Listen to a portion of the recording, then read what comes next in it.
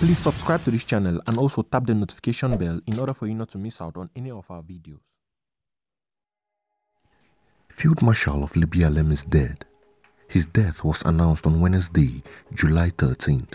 Sources indicate that he was killed in his sleep. His death was announced on Wednesday, July 13th by the Cameroonian army. Field Marshal has left the world of the living. The news quickly spreads like wildfire in the localities. Field Marshal, this powerful Amazonian general who sowed terror for several years in the southwest region, fell in his sleep and did not have time to see the faces of those who betrayed him. Already weakened by illnesses for nearly 3 years, he had announced his temporary withdrawal from the field of combat for time to get back on his feet. An absence that will annihilate the armed resistance in Lebialem, the territory of which he claimed the throne.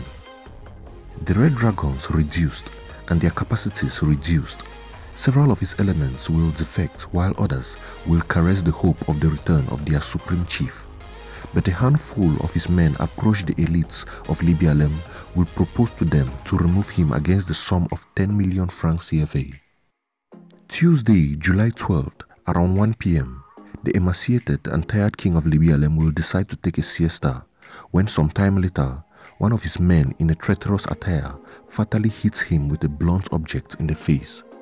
Field Marshal, the king of Lebialem, the lion of Amazonia, will depart in his sleep, as writes the whistleblower Nzui Manto.